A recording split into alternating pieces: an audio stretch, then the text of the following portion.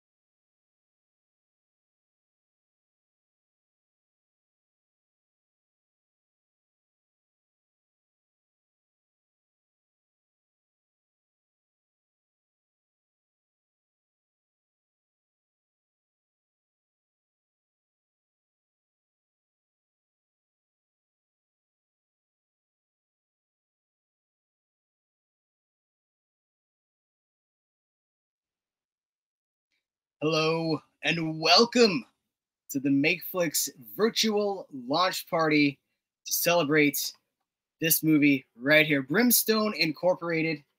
Over the next hour, actually I should introduce myself first. My name is Heath. Some of you may know me from Cereal at Midnight, website, YouTube channel.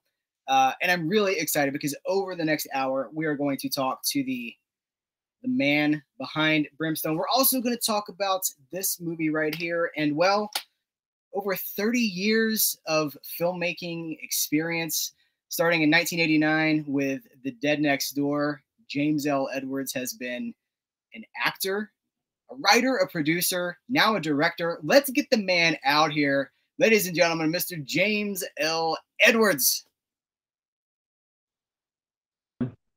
Hey, man, this is exciting. I'm so excited to be talking to you. We're live.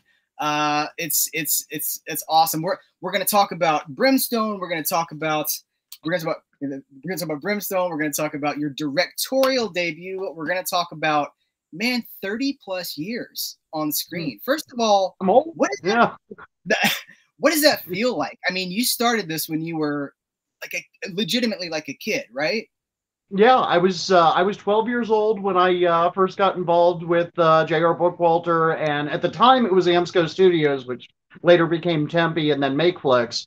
Yeah, I had a very interesting childhood. That's the best way I can describe it.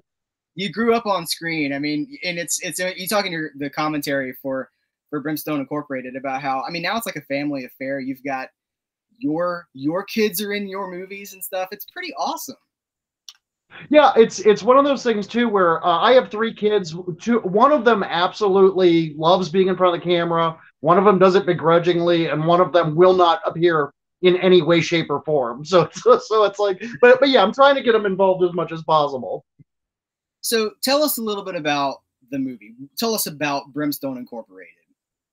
Brimstone Incorporated came about initially because we were my director of photography, Gordon Cameron, had some leads as far as possible investors for future projects.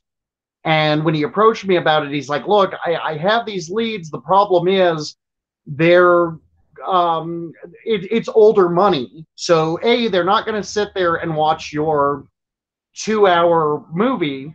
And B, by the referring to my first film, Her Name Was Christa. And two, once they get to the ending, they're going to be upset. They're really not going to be thrilled with what you shot. Yeah. So his idea was, why don't we make a couple of short films as presentations to basically see if we can get investors. And I was initially against that because I don't really know. For one, anybody who's seen or has seen anything that I've written knows I get very wordy. I'm very dialogue heavy. So the idea of doing like a 20-minute short seemed to me like impossible. Yeah. But doing an anthology, on the other hand, it's like, well, that might be fun. That, and I was really desperate to do, after being so emotionally invested in Christa, as far as writing this dramatic piece that I really was a passion project. I just wanted to do a fun horror film, just something that would hopefully be a little emotionally easier to do than Christa. And when I soon found out getting into it, it actually was harder than doing Christa. Well, that's a good point, because Her Name Was Christa is, I mean, it's intense. It's really, it's emotional. I mean, I got goosebumps multiple times through that movie because, see, I wanted to save this for later into the conversation, but let's just go. Like, Her Name Was Christa is your directorial debut. Mm-hmm. Wrote it, you directed it, you star in it. It's this physical transformation that you make in this movie. I mean, you go like De Niro in this thing, and it is. I mean, I don't want to spoil it for anybody that hasn't seen it, because there is a journey there. But I will say, like, it's about. Oh, you tell me if I'm going too far. But it's what is more horrific, right, than finding what you've been missing for so long and then having it taken away from you. That's right. That's hurt. Can you talk to me a little bit about that? Like, where did that come from? That basically was a product of when I turned 40, it was probably, honestly, and not to sound too deep, but it was a very emotional time for me, in the sense that I was 40 years old. I was going through my second divorce. I was unemployed. During my separation of my ex-wife, I had to move back in with my parents with my 3 kids.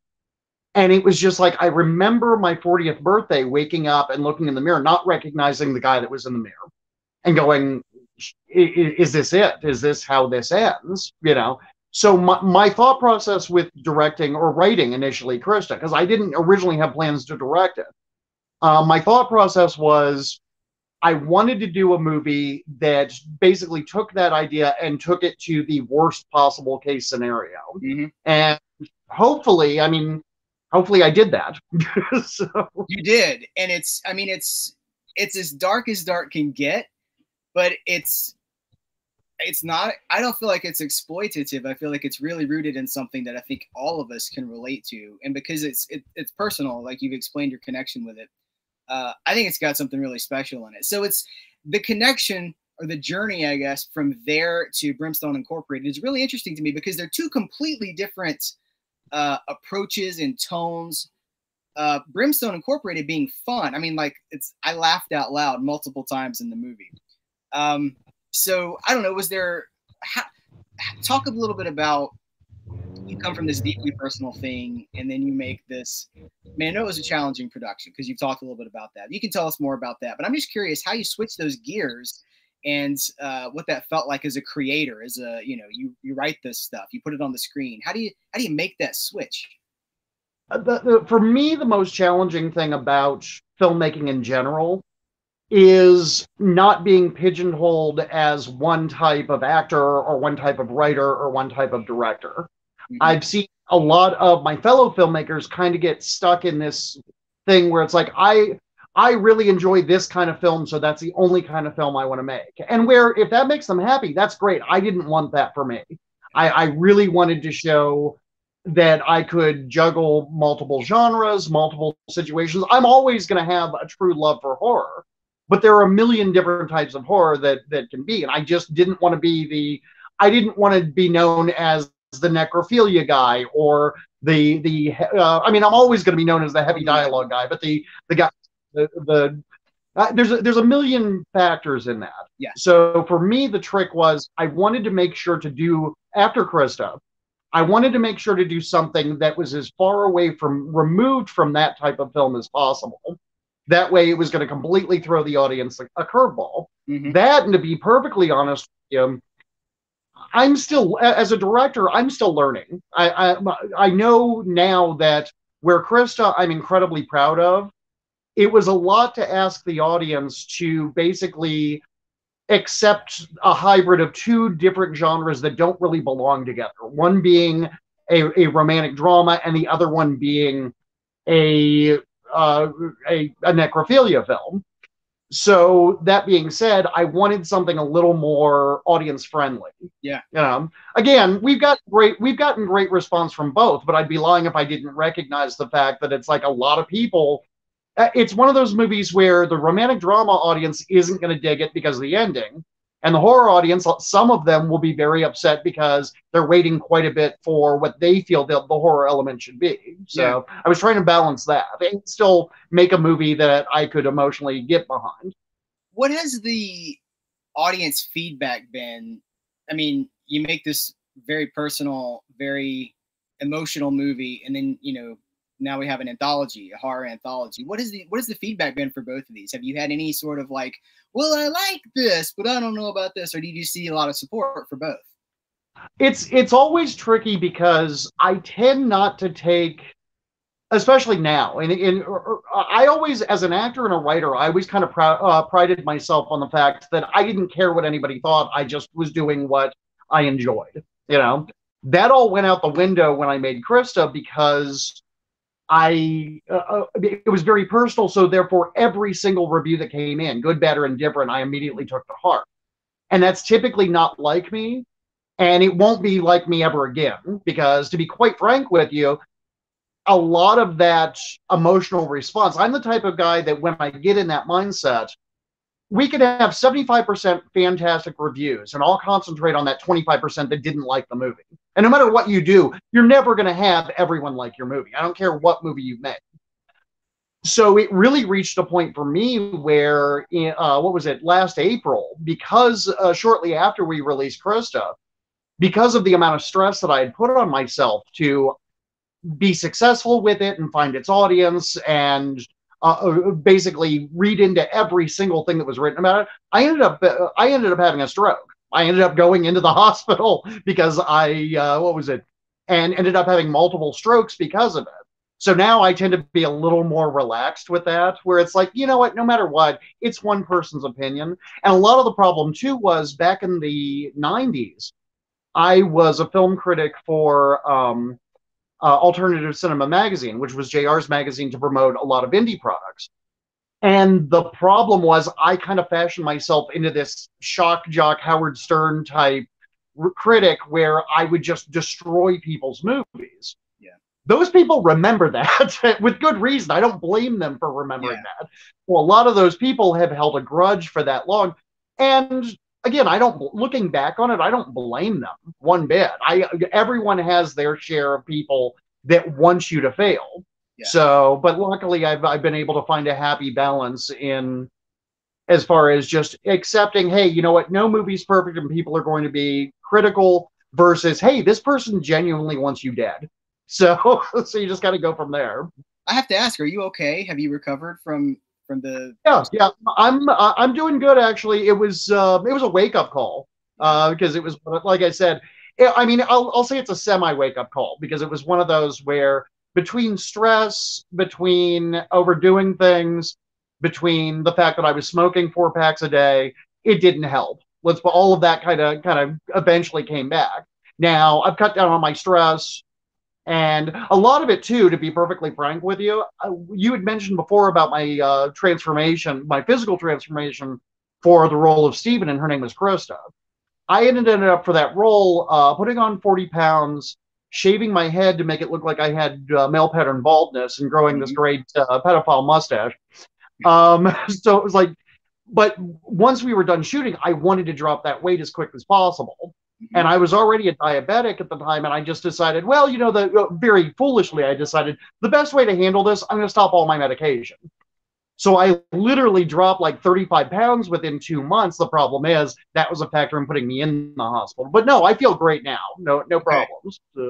Wow, that's a lot. You've always been so, I don't know, so authentic. And even the way you're talking about stuff, I mean, there's just no airs, there's no pretense or anything like that. And I admire that. And I wanted to, since we are here to talk about these discs, which are available right now at Makeflix.com. And this is, I'm reversed. So I'm like, which this is currently still under a 30-day exclusive. That's right. And they make great Mother's Day gifts too. So moms love anthology horror. They do, and they love necrophilia love stories. So I mean, definitely. That's the thing about that movie is that it plays.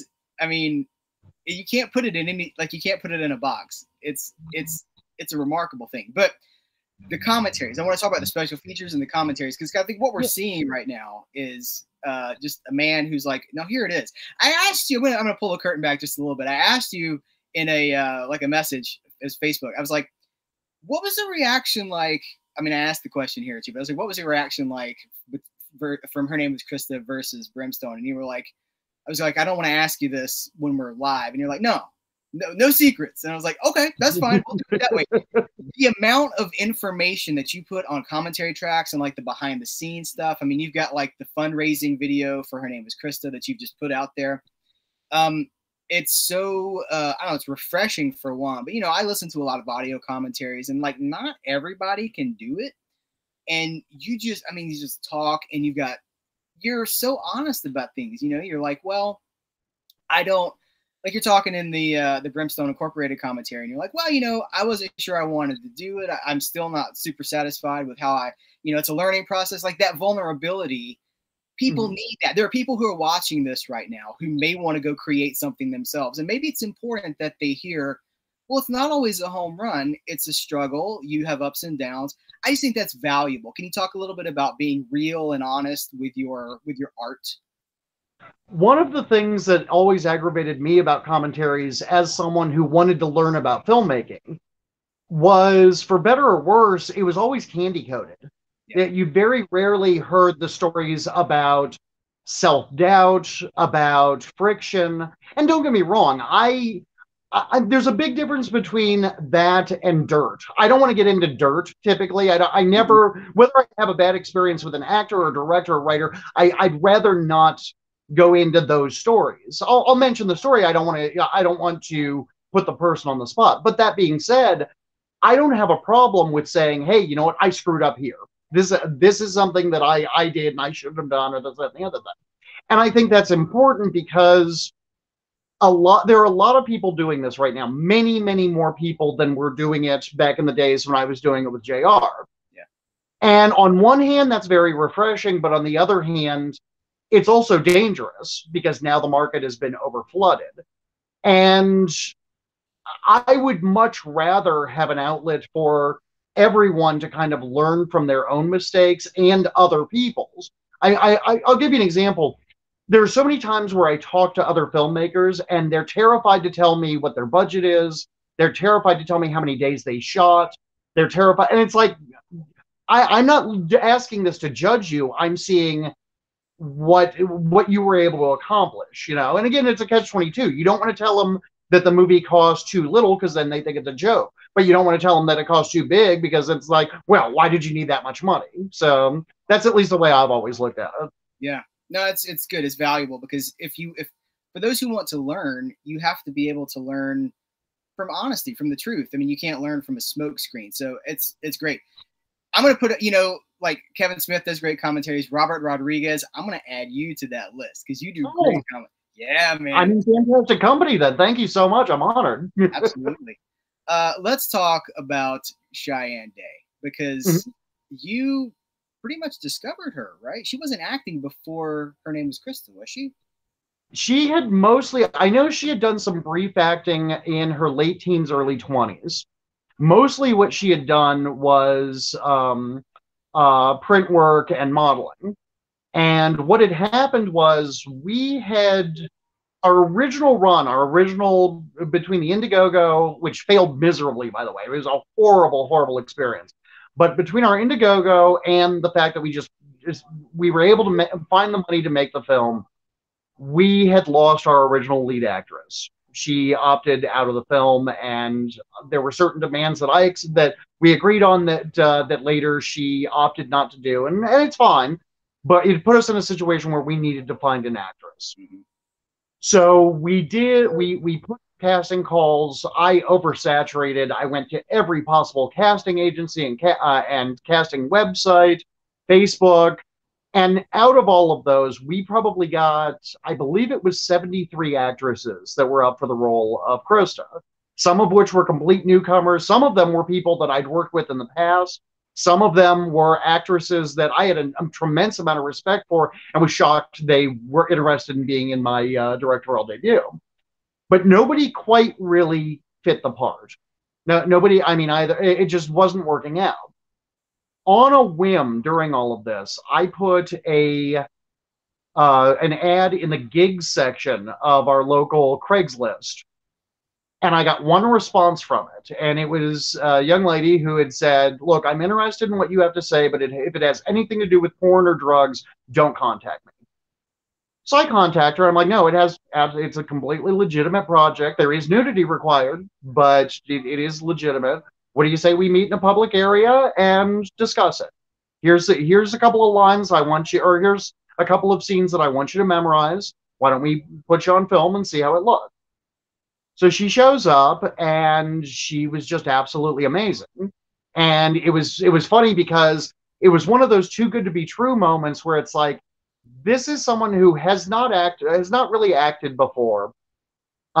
She's 10 minutes outside of away from my own home. So she's local, and she's very passionate about the project and is comfortable with nudity, which a lot of it always cracks me up where it's like, you can put in bold neon letters, nudity required, and you'll have a dozen or so actresses contact us like, oh, I didn't realize there was nudity. It's like, well, then why are we both here? You know, I'm not trying to make a porn film, but at the same token, if it's important to the story, you kind of need that, you know? So, but no, she was phenomenal.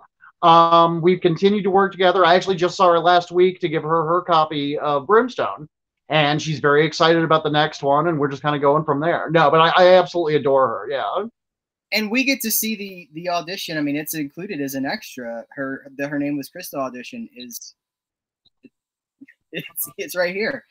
Oh yeah, as well as some of our rehearsals as well. Because one of the things that was important to me was that, especially because Cheyenne had not really acted before, I knew she had a phenomenal audition, but I'd also seen other situations where new actors or actresses a lot of times need a little more help than somebody who's familiar with it. So while we were prepping, I actually took a little extra time, and we had a 2 or 3 month, I can't remember, a 2 or 3 month rehearsal process where we went through the entire script in sections and just rehearsed scenes until we were ready to go. And some of that is featured on the disc as well. Yeah. And it's kind of like two sides of Cheyenne Day, because you get, you know, I'm having a hard time with this. I'm mirrored. You know, it's a very earnest, serious kind of a role. And then in Brimstone, she just gets to choose scenery and go nuts, which is fun. That was one of the things that I'm very adamant about is, I mean, as you can tell with both Christa and Brimstone, I try and work with the same people. And that's very important to me. I like the idea of basically having a stable of actors that I know when I'm making a movie, they're going to be in it. Yeah. But that being said, I want to make sure that each film that they do, I try and mix it up for them as far as their characters go. The only person I haven't been able to do that yet with is Drew Fortier, which I'm working on it. I am, but he's just so good at that smarmy type of lovable asshole kind of role that it's like it's difficult to put him in something else because I love watching him work. So yeah, you talking about like the regular players. I call you guys the Ohio Movie Mafia, which I don't know, but that's what you guys are. So that's a good like segue to talk about maybe some of the stuff in the past, because you had a run there from The Dead Next Door with JR, our producer. He's in my ear right now. I have our producer JR Bookwalter, but you had a run for years. I mean, we're talking about you're in The Dead Next Door, got Robot Ninja, you Skinned Alive. You are the Walkman victim, and you make it's a fun kill scene. I really like that. It's just like, but that was my first stunt. It was my that was my Jackie Chan days, and I got injured on that too. So did you really? Well, I had a nasty habit of being overzealous, so I think I was injured on every Tempe movie at some point. Nothing major, but always something where I'd look back on it and go, "Wow, that probably wasn't my wisest move." So you're in like. There's the Shaw Video 6-pack. I think you're in 5 of these, right? Yeah.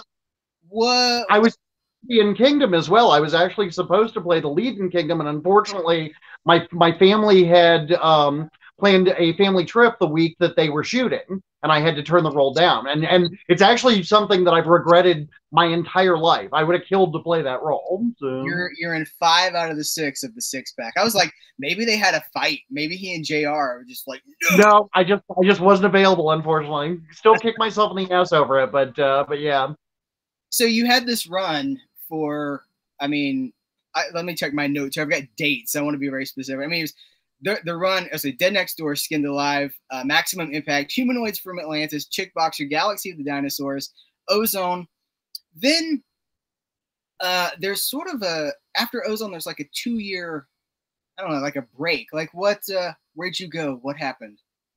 Honestly, it's one of those things where I don't quite, and unfortunately, getting older sucks, but I don't quite remember that time period. Yeah. I'm trying to think. I know the only finding yourself. What's that? That's when you were finding yourself. You were out. Right. Yeah. I don't know what I want to say, because I thought that I was still pretty active with Tempe at the time. But you're right. There's a break in there. So I think you know what it was? The only thing to my knowledge that JR did during that time was Midnight 2, Sex, Death, and Videotape. And again, that was a situation where they had come to me and asked me to play Abraham. And I chose not to because of the fact that I personally always had a problem with when there's a film, when you're doing a sequel and you recast one of the actors. And I mean, I grew up with the film Midnight, so I expected to see John Amplas playing the role. And I don't know what the factor was that why they couldn't get John Amplas, but I was like, no, in my opinion, the audience isn't going to buy me as Abraham, so I don't want to play the role. And then other rumors it's funny too, because other rumors got started about that where the rumor was I turned the role down because I didn't want to do the nude scene. So just to prove a point, I ended up doing a nude scene in Bloodletting just to mess with them. So I want to let our live viewers know that we're going to be cutting. We're going to cut into like a Q&A session here in a few minutes. So if you got questions for James L. Edwards, you need to just submit them, and we'll get right on those in just a few minutes here. But okay, so then after that, there's a little bit of a break. Then polymorph, bloodletting. By the way, someone should prepare these for Blu-ray. I don't know. I'm just floating that out there to the universe. I think it'd be pretty cool. The good news is, I know, and I don't think I'm spoiling anything. I think I know he's in your ear right now, so have him scream stop if I am. He is so mad right now. Right now, I know JR is working feverishly on special editions on Blu-ray of both Polymorph and Bloodletting.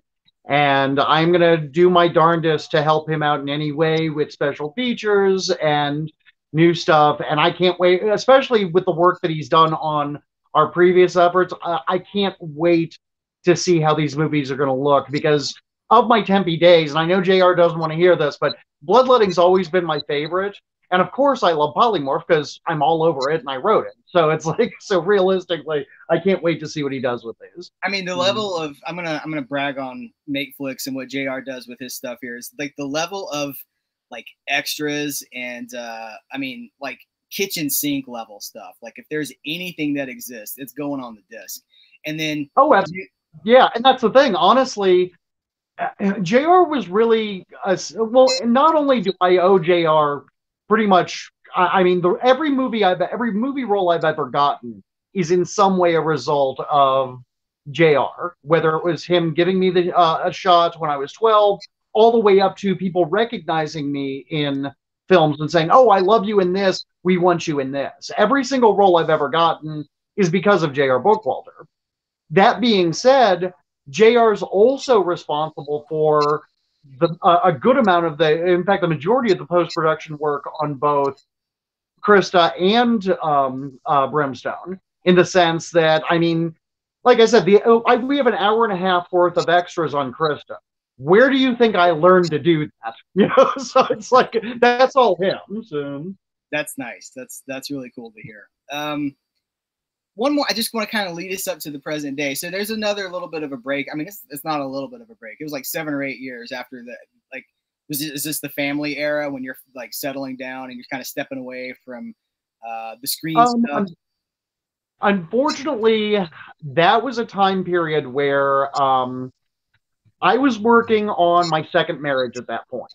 And looking back on that, it was one of those where it's tough, because when somebody falls in love with you because they're attracted to artistic people, whether they be musicians or actors or filmmakers or whatever, and then they marry you and decide that, hey, you know, you're doing your movies is taking too much time away from the family, it's a recipe for disaster. Yeah. So I'm kind of put in that position where it's like, okay, I'm being asked to not do movies anymore. And it was one of those where I basically chose to bow out in order to raise a family. And do I regret that decision? Oh, absolutely. Yeah, I'm not going to sit here and lie and say, oh, well, I'm a family man now. It's like, I love my kids, I love my family, but if I could do it again, I would have tried to figure out a way to juggle both. Yeah. And that's unfortunately just how that worked out. Well, you came back strong, which is where I wanted to lead it, because it was after that. I mean, you come back. I mean, you're writing, you're acting, you're in, you know, you're doing things with other people.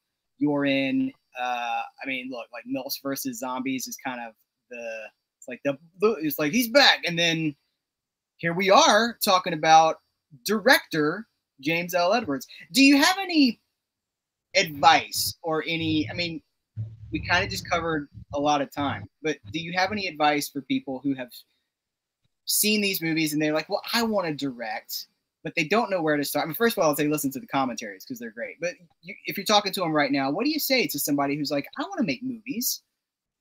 The biggest piece of advice I can give a budding filmmaker, and this is held very, very true for my directorial efforts. Always surround yourself with people far more talented than yourself. Always. Because to be quite honest with you, I've always kind of felt like a fraud as a director. It's not. It's one of those where my passion is acting and writing. I never really wanted to be a director. The problem is I'm an egomaniac and a control freak, so therefore it was one of those where I'm always appreciative when someone wants to buy or make one of my screenplays. I'm very rarely satisfied when they do, simply because of the fact, with good reason, it's like they want to put their own personal stamp on it. Otherwise, what's the point of them doing it? And I don't share well, is the problem. Also, I've always been very fortunate to get offered a variety of roles. There are certain roles that I cherish very much, and certain ones that I did because it's like, oh, well, this is available. I wanted to try and do that as less as humanly possible now. And again, that's why I started directing. Now, that being said, I also knew my limitations. I have no interest in picking up the camera. I have no interest in being an editor. I know a lot of filmmakers damn me for that because, like, oh, you can't be a director if you don't edit. That's fine. I don't really necessarily want to be known as a director.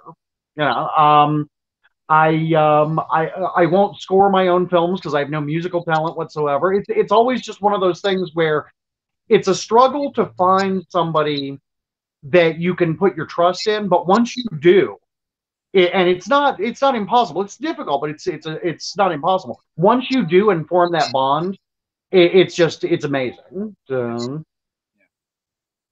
Well, it's really wonderful what you've achieved, and I think this is a good place to kind of open it up for our producer to field us some questions from our live studio audience. Hopefully there's, okay, here we go. So Tim wants to know, he says, Brimstone is awesome, buy it. Well, that's another opportunity for me to hold this up and say, Brimstone Incorporated, now available. I believe there's a bundle deal for this right now. There is, yeah. If I'm not mistaken, if you purchase both, you get $5 off your order, and if I'm not mistaken, also it qualifies you for free shipping, so it's win-win. Plus, you get 2 incredible movies, so how can you go wrong with that? You need them both. I mean, really, if anybody's on the fence about this and they're like, "Well, I just want the one," you need them both.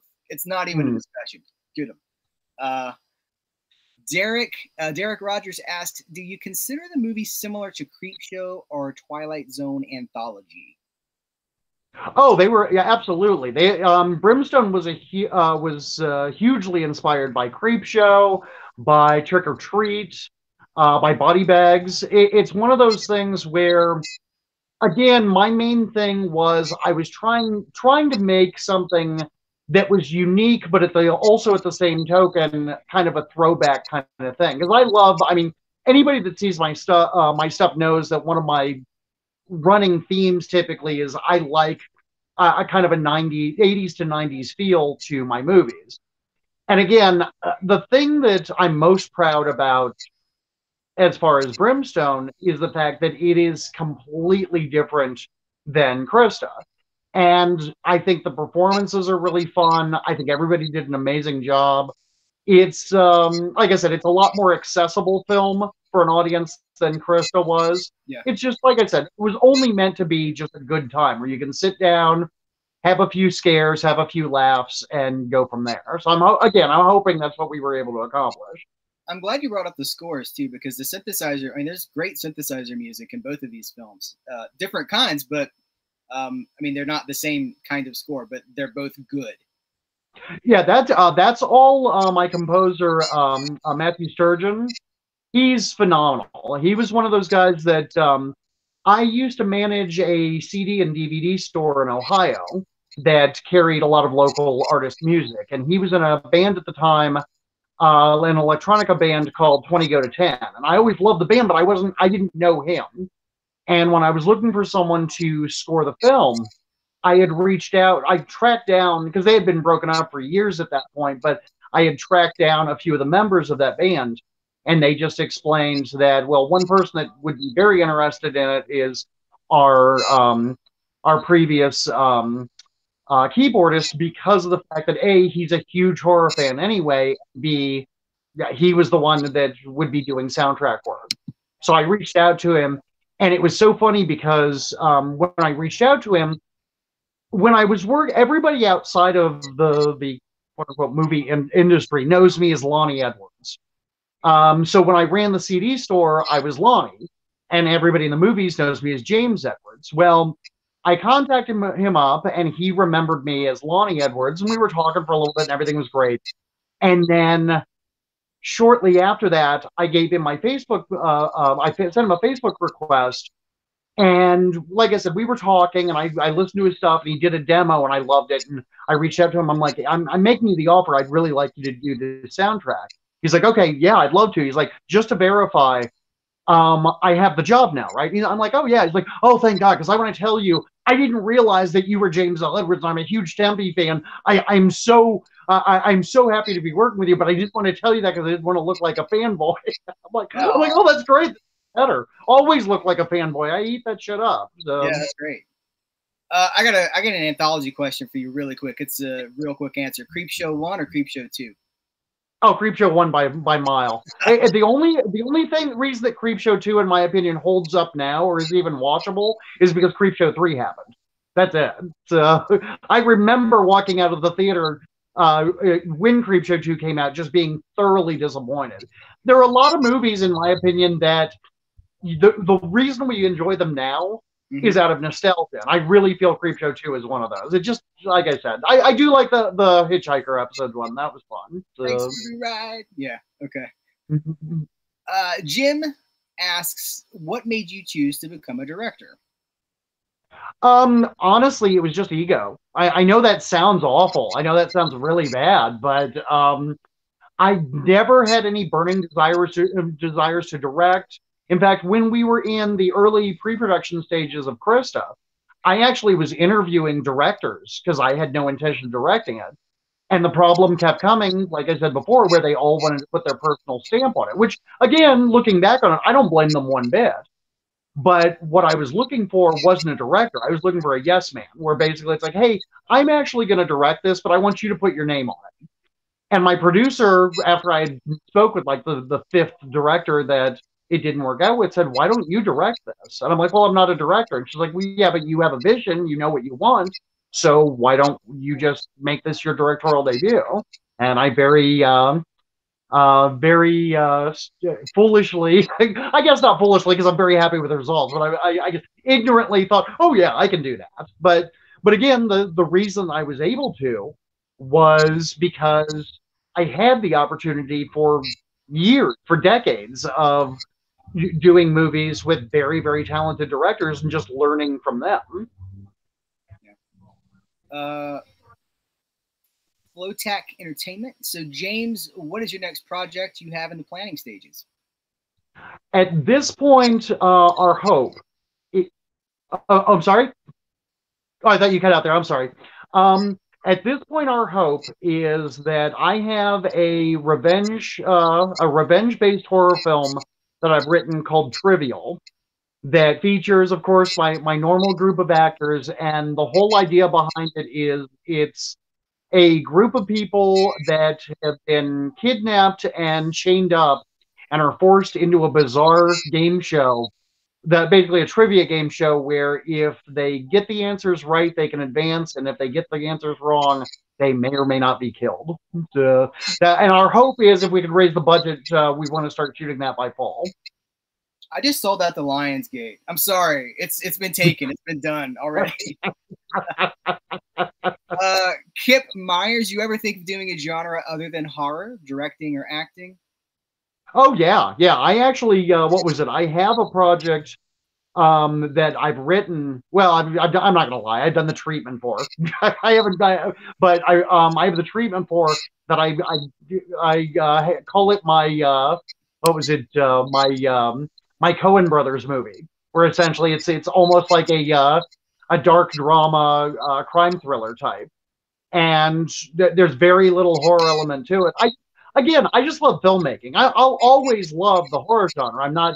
I'm not saying that I want to use it as a stepping stone, but of course I'd like to expand out to drama and possibly even comedy. But comedy's tough, so we'll say. And then acting wise, I'm doing a Western as an actor. Was it a couple of months here on a film in Dayton It's a Western comedy, and I'm doing a thriller in Akron. So yeah, I'm trying. I'm again, my true love will always be horror, but I'm trying to branch out a little bit. Very cool. Jonathan A. Moody asks, tell us about co-writing as opposed to just writing your own project.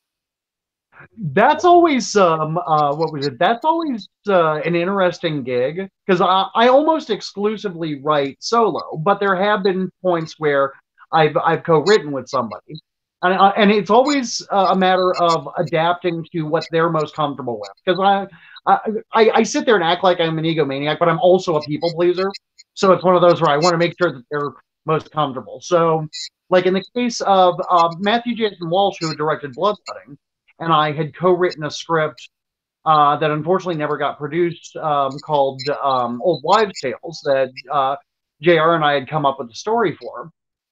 And basically that entailed Matt Walsh and I sitting locked in a room for 2 weeks with a ton of cigarettes and coffee cranking out a script. Now, the flip side of that is Jonathan Moody had co-written Mama's Boy, one of the segments in Brimstone. And the way that came about was around 2016, he had contacted me wanting to co-write a project. And I said, yeah, that sounds like a lot of fun. I enjoy his work. I'd like to get the opportunity to work with him.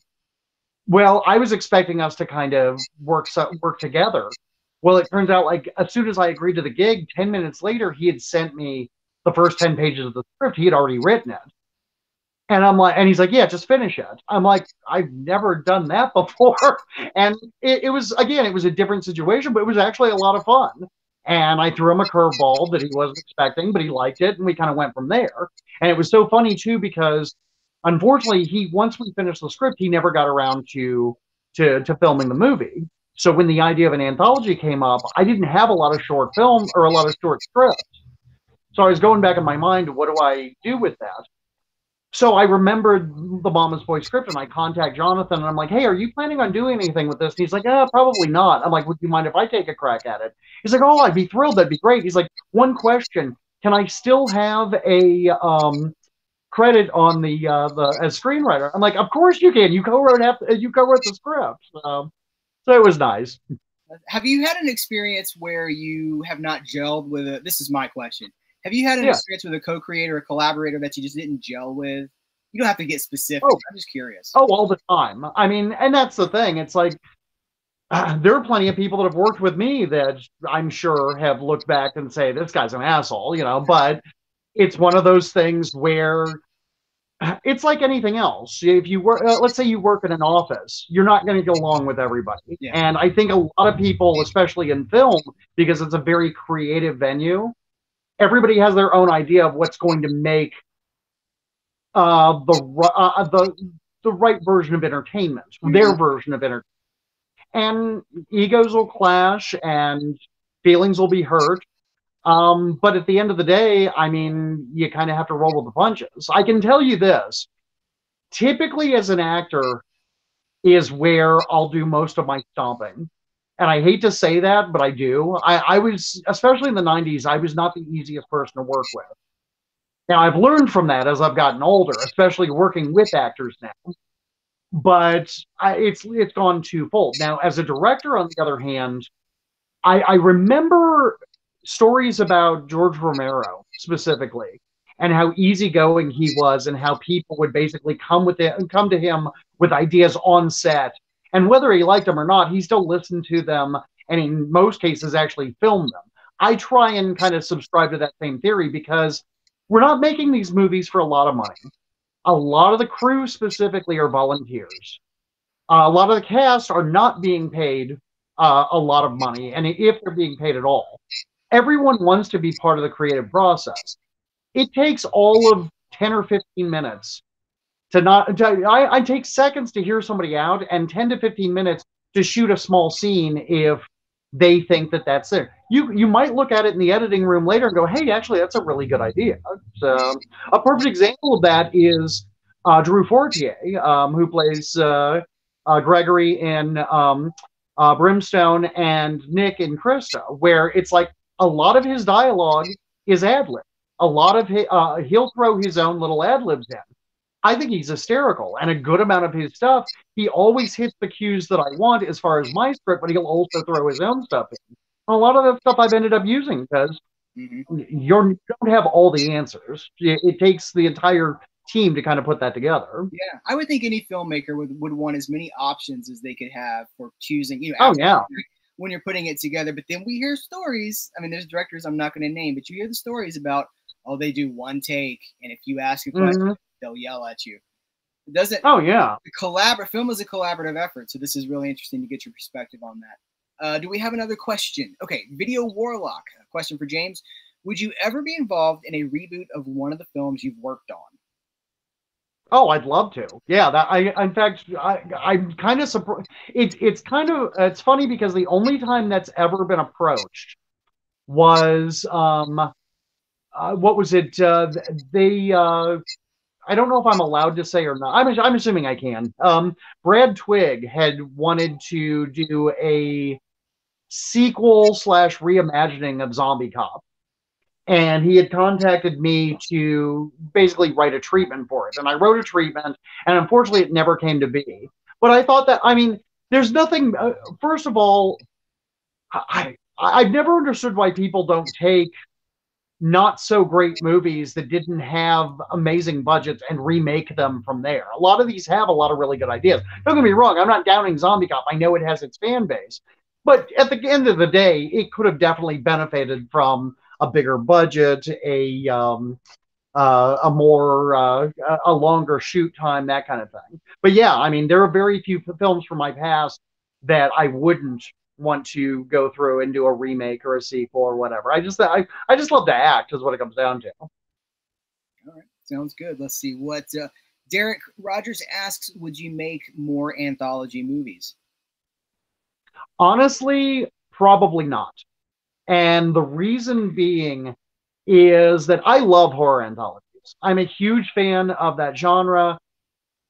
And the problem that I have with horror anthologies is not on a personal basis.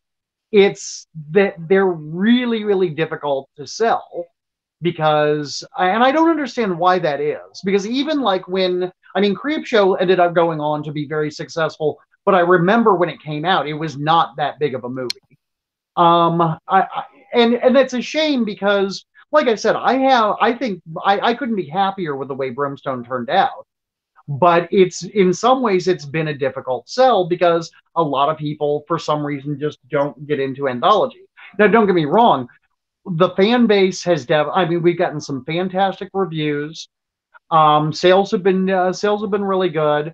I'm my own worst critic as far as that goes. I always want a bigger audience. I always want more people to see my stuff. And I think most filmmakers are like that. But yeah, it'd have to be something really, really special to do as far as an anthology. There is one that I'd really like to see get off the ground, and it's all going to be dependent on budget.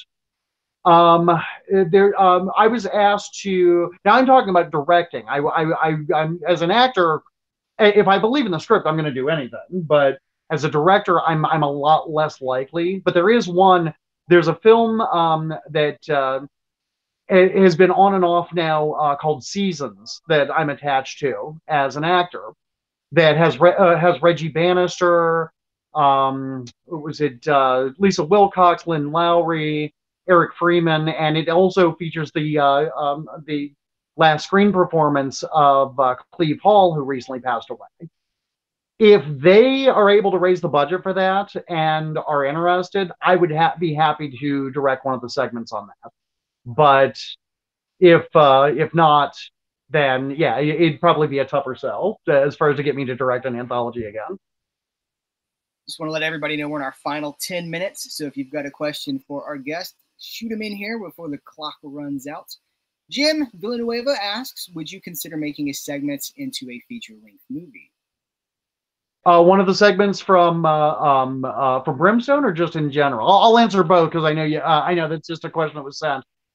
I love all of the segments in Brimstone. I think they're fun. I think all of them have the potential But to be perfectly honest with you, I think all three of them work better as shorts. I think if we expanded them out more. Now, that's not to say that I don't have screenplays that, that originated as shorts that would become.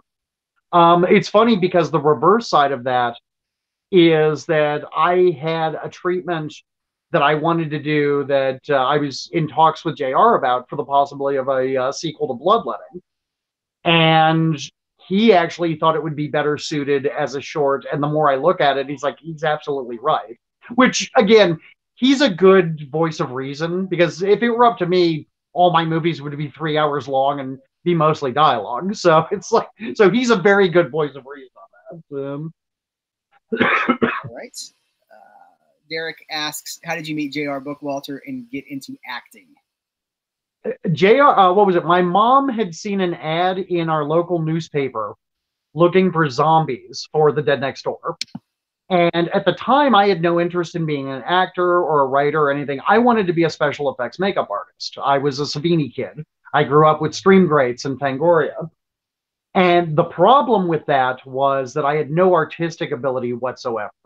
So literally, I scored a quote-unquote audition with Tempe, again, at the time, Amsco Studios, which was basically him operating out of the basement of his grandmother's house, actually the garage of her house. And I show up with like 4 really crappy Polaroids, 2 of which I still have in a frame, actually, of me covered in fake blood. It was a mixture of red food coloring and chocolate syrup and pumpkin guts. And I basically was promoting myself as a special effects artist.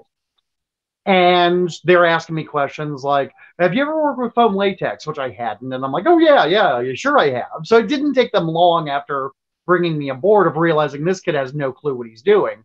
But they liked my spirit and kept me along as a production assistant. And then it kind of gelled from there. And I was with the company until 2000. So that's how we met initially. And then during our downtime, I mean, what was it? The thing that was cool about JR, and still is the fact that he's incredibly personable. I mean, even I've seen him talk for hours with fans that are just fans of Dead Next Door or Robot Ninja or the Witch House series. I've seen him talk to complete strangers for hours, just bonding with the fact that they, even people that don't like his films, he's able to sit down and have a conversation with. Yeah. So that being said, it's one of those things where I think that's where our friendship really started. That's great. Yeah, and to think, going back to when you first met him, here you are over 3 decades later, and we're talking about, he's producing this event, and it's just really cool how that relationship has stayed strong. And I mean, that's really cool. 3 decades in the business, still to have a good, healthy relationship with somebody like that. It's inspiring, really. And the thing is, we actually went through a phase where we weren't speaking for a good 15 years. We had a falling out in the early 2000s. And it was basically, a lot of it was my fault because I'm very stubborn and pig-headed.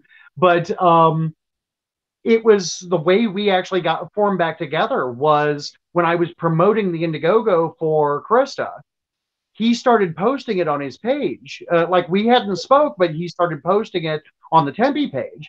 And I reached out to him. I'm like, listen, I really, truly appreciate this. I'm like, I know we've had our differences, but I want you to know that this really means a lot to me. He's like, listen, any problems that we had, he's like, we're both old men now. We got kids, we got families.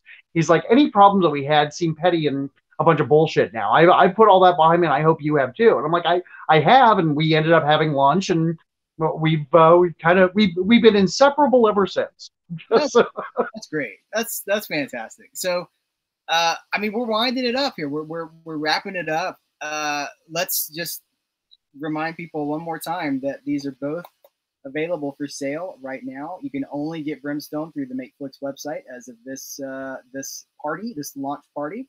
There it is.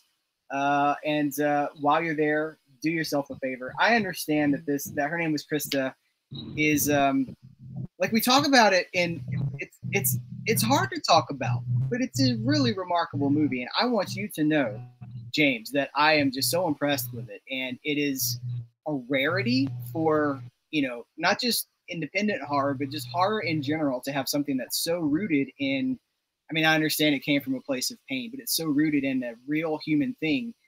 That's what makes it work so effectively. So definitely want people to pick those both up and support them. Do you have any final thoughts or any last words, the last pitch for these movies? Yeah, absolutely.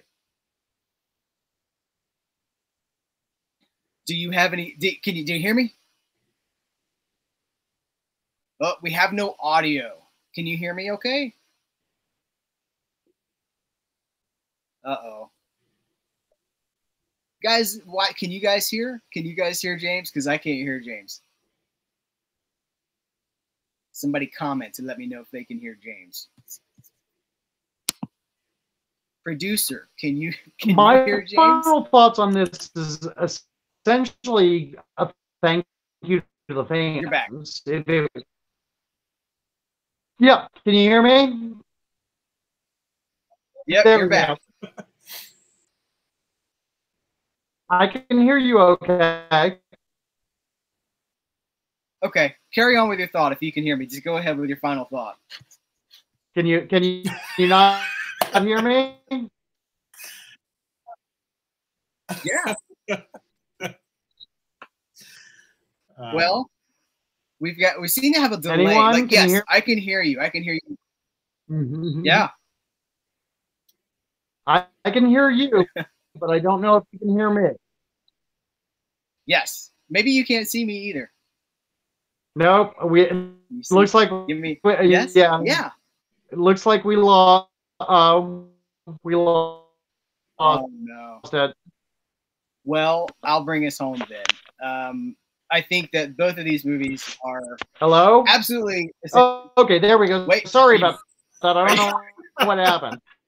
As far as final thoughts, like I was saying, it's really.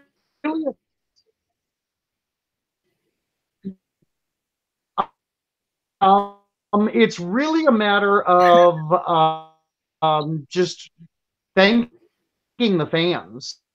The fans are basically the reason that I've been able to continue going, and my casting crew. I mean, they've just been phenomenal, and again,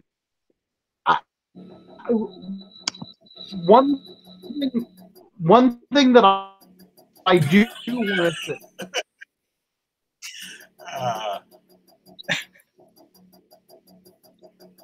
yeah. Okay. Okay. All right, okay, we're getting the music. Cool. We're getting played out. So I'm send this home. That being said, it's like just check out Brimstone and contact me after. I'd love to hear your thoughts. Okay, guys, for James L. Edwards, for Makeflix, pick up the movies, and you heard the man. So keep in touch and let him know what you think about him after you see him. Let's keep that conversation going. Thanks to everybody for being a part of this. Thanks for J.R. Bookwalter for producing this, putting it together. Thanks for our guest, James L. Edwards, for sharing his experience. And thanks to you guys being here, asking your questions, and being a part of this. Hope everybody has a wonderful rest of the day. Take care. Bye now.